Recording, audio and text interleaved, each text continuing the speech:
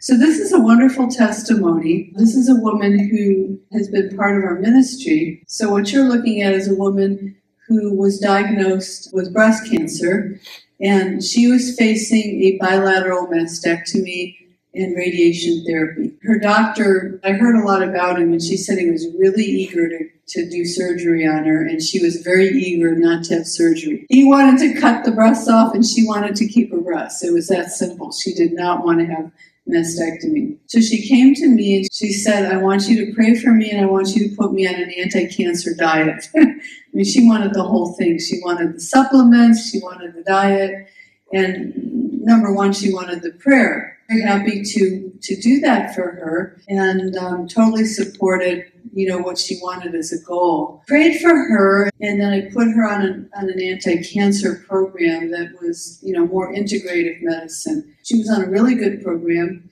and I've seen tons of people be healed from cancer. With her, the doctor was very slow in retesting her. She was really eager after getting the prayer and being on the program to get retested right away.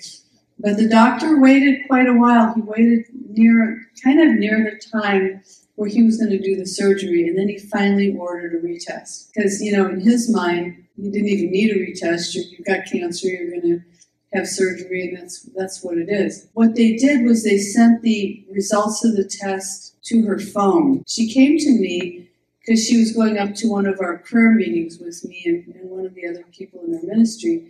And she said, I don't understand anything in this phone that they sent me about the retest. She said, I don't know what they're talking about. Dear doctor, please explain this to me. So she flips open her phone, and I look at the lab tests, and I read to her what they found. First of all, they found absolutely no cancer at all. Clearly disappeared. Zero cancer.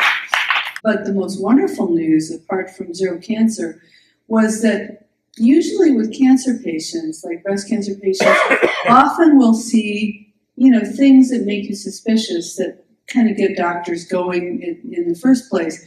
We'll see calcifications, we'll see masses, we'll see cysts, we'll see fibrosis, we'll see all kinds of things in the breast tissue that we'll even say, we've got to do surgery on you anyway, or we have to do more biopsies, because we don't know for sure. There's still stuff in there. So we don't know 100%. With this woman, her breast tissue from the Lord, there wasn't one abnormal cell. They said totally benign, healthy, normal tissue. They couldn't find anything, no cysts, no calcifications, nothing, just totally normal, completely healthy tissue. That's God. And she was supposed to start having radiation therapy before she was going to have the mastectomy. The hospital calls her to set up her radiation therapy. She picks up the phone and they tell her it's the hospital and we're going to set up your radiation therapy. And she hangs up on them and tells them they have the wrong number. After she hung up on them, she realized, wait a minute, maybe they actually want me. So she calls them back. She says, I really have no cancer. And they said, but we were told you had cancer.